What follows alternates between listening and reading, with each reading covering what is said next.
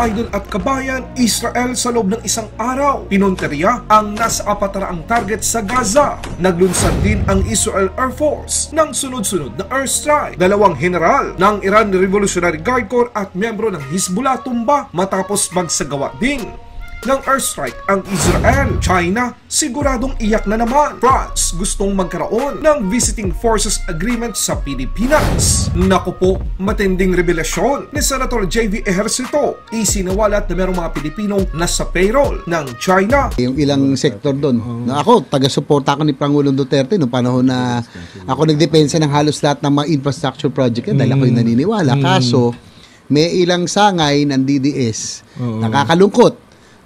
Sila po ay pinopondohan ng China to create destabilization. At nagkataon, pagkatapos nilang 2 linggo sila sa China, magda 2 linggo ka ba sa China? Bagong Philippine Coast Guard Headquarters sa Pag-asa Island, pinasiningaan. Bagong muka ng Pag-asa Island, hinangaan ng ating mga kababayan. Amerika, ipinakita ang puwersa sa Arabian Gulf gamit ang combat ship at unmanned surface vessel.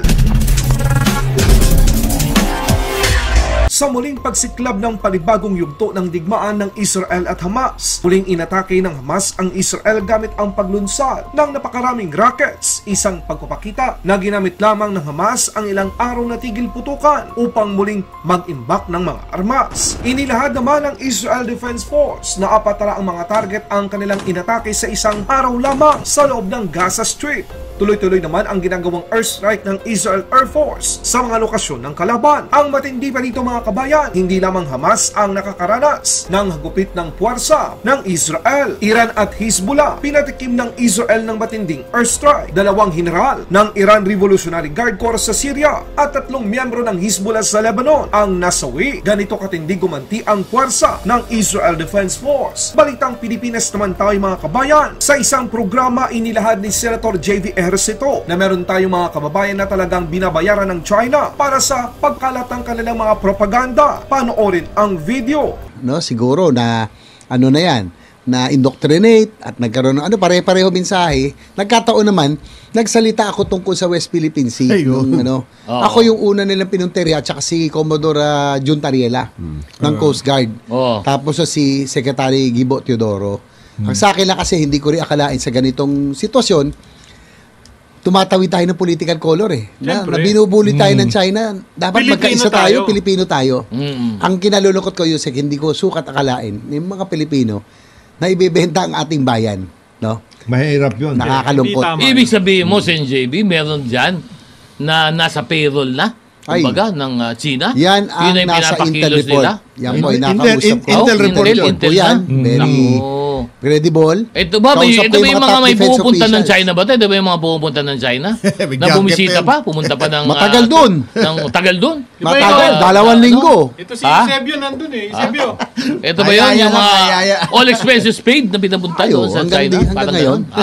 Ito ba yung mga sinasabi mo? Ipinakita naman ng Amerika ang kanilang puwersa sa mga kalaban sa Arabian Gulf gamit ang combat ship at unmanned surface vessel kung saan nagsagawa ng live fire exercise. Pilipinas, mas lalong pinapalakas ang ating maritime surveillance sa Pag-asa Island. Bagong pasilidad pinasinayaan ng Philippine Coast Guard. Ito ay magsisilbing bagong headquarters ng Philippine Coast Guard para bantayan ang ating mga nasasakupan at ang ginagawa ng China sa di kalayuan. Sa pinakabagong larawan ng Pag-asa Island, kita mula sa himpapawid ang napakagandang bagong runway ng nasabing isla. Tuloy-tuloy naman ang ginagawang pagbabago sa Pag-asa Island para sa ating mga kapwa Pilipino na naninirahan sa lugar. Good news mga kabayan. Noong nakaraang linggo, ating tinalakay ang mga bansang kaalyado at gustong maging formal na kaalyado ng Pilipinas tulad ng Amerika, Australia, Japan at Canada.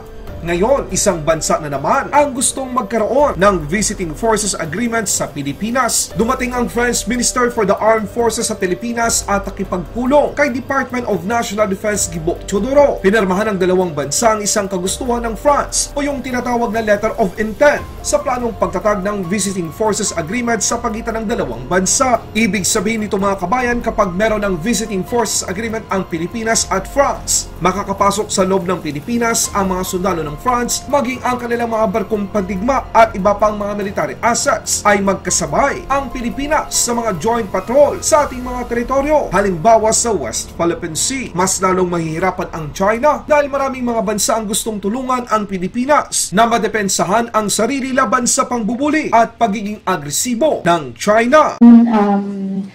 How do you think the French government can help the AFP improve its external defense capability or the external defense operation if we have VFA with them? Thank you. Wait. External defense and VFA are not necessarily one and the same thing. All right.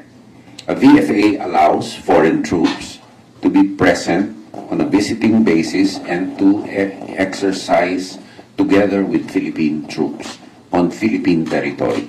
That is why in areas outside our territorial sea, we do not need a visiting forces agreement to exercise with other naval troops.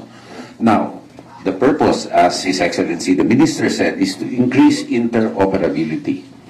When, for example, there is a United Nations resolution calling for enforcement action in somewhere where the Philippines decides to participate. For example, we are sending a delegation for peacekeeping in Sudan. With the visiting forces agreement, our troops can exercise with one another beforehand and develop interoperability and skills for future operations. And we are just setting the framework for adaptability and flexibility in our inter-military operations. Secondly is for humanitarian assistance and disaster response, where troops have to work together in a coordinated manner. Now, the reason why a visiting forces agreement is required is because our Constitution requires it. Had our Constitution not had that prohibition, we would not need a visiting forces agreement. And general international law on interoperability of foreign troops on Philippine soil would apply. It just allows us to have the legal framework of the presence of foreign troops in order to exercise and train and exchange best practices and technology on a people-to-people basis in the territorial domain of the Republic of the Philippines. How it will enhance external defense by the synergy alone built between the two forces. It adds a dimension to the external defense posture. And with people-to-people exchanges, interoperability training, it will have an effect on our capability upgrades and our process upgrades too. And for our defense posture, the credible deterrent posture, of course, the quality of the French military products are known worldwide, and their durability is known worldwide. However, with an opportunity to experience it both in France and in the Philippines firsthand, it also adds to the quality of decision-making that we can do in regard our acquisitions processes. To answer the first question, we can't give a definite timeline because that is a matter for the heads of state to decide, to get authorities from our respective heads of state to negotiate a status of visiting forces agreement. In our experience with Japan, it happened very rapidly.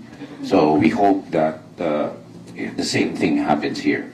Now, in defense industry cooperation, of course, aside from your traditional hardware, where France is has an excellent reputation in providing naval, land, and air capabilities for armed forces, we also want to cooperate in emerging and disruptive technologies, to include, together with the Philippine Space Authority, the renewed interest in the peaceful uses of space technology and other opportunities where we can cooperate in a synergistic basis, on a business case basis too, and on a sustainable basis.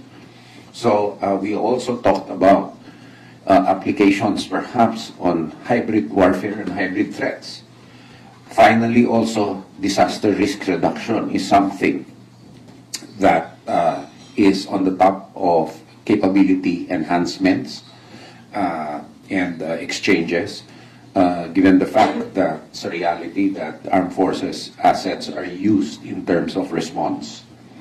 And there is a whole range of areas where we can work on a synergistic basis and on a basis of economic viability, which is the guidance of the President. Laban Pinas.